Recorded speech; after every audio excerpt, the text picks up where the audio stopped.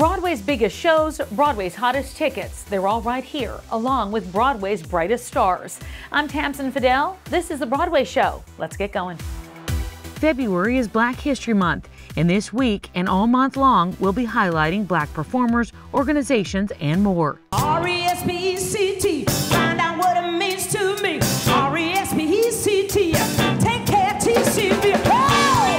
Let's kick off this episode with Broadway's original dream girl, Tony and Grammy Award winner Jennifer Holliday.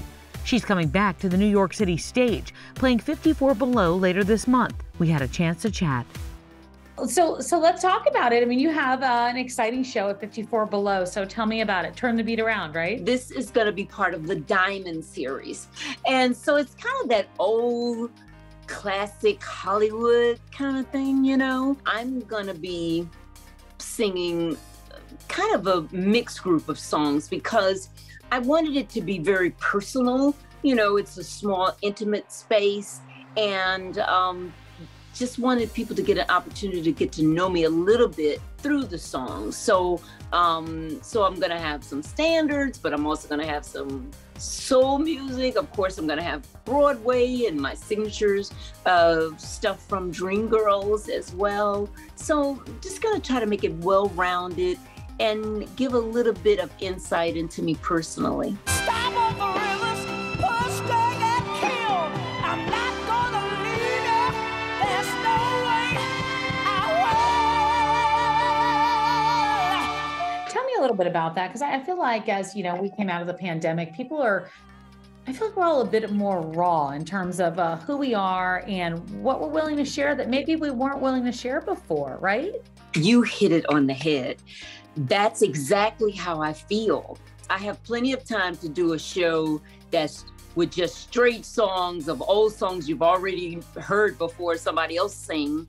I'd like to have some personal attachment to it. These young people have brought me into this new time and really have revived my career in a great sense. I think because we want truth and authenticity, and it registers with us differently. And these young people, they're seeing now, my parents wouldn't have never even told us. They wouldn't have told us they're having financial problems. They wouldn't have told us they're fighting, you know, all of those kind of things. But these young people have seen so much. I get excited to see it not just be all about the youth and all about 20 and 30-year-olds. I'm a 52-year-old woman, and I didn't know I was still going to be on camera at 52 years old, in all honesty, and to see this resurgence of all different ages, and the fact that we're kind of just getting started at these ages now is pretty exciting to me. It is so exciting, and I really agree with you, because I think because we were experiencing this before going into the pandemic, that we were kind of saying to ourselves, I need to accept myself as I am and meet myself at whatever age that I am, you know. So it's kind of like Mary J. Blige says, she gets up every morning and says, "Good morning, gorgeous." You have to really speak to yourself and know where it is that you want to be. And I feel that even for myself at 62, I'm keep going, okay, I'm thinking about, you know, Lena Horne. I'm thinking about all of these women who in their late, Cicely Tyson, all of them, fashion statements all the way up until the end. And I'm going, I want to kick my own self into gear like that as well. I've traveled, you know, extensively over my 44-year career and been around the world. But I think I would like to go around the world again, because I haven't been there as this Jennifer. And I think the whole experience would be different. What's your advice to those people that that are afraid and they look to somebody like you and say, I want to be her? So in terms of our personal overall wellness, we really have to, again, start inside and saying to ourselves that it's okay for us to age and embrace our beauty of aging. We're a work in progress until we're not here anymore. And I think that that's the way we should look at it. I think that the fear, though, is the environment of the people around us.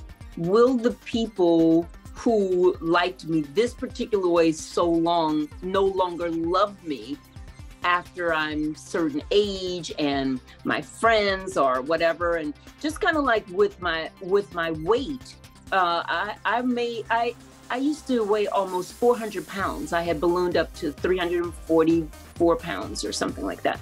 You know, I was one of the first celebrities to have gastric bypass. And I thought that that was going to change my whole life.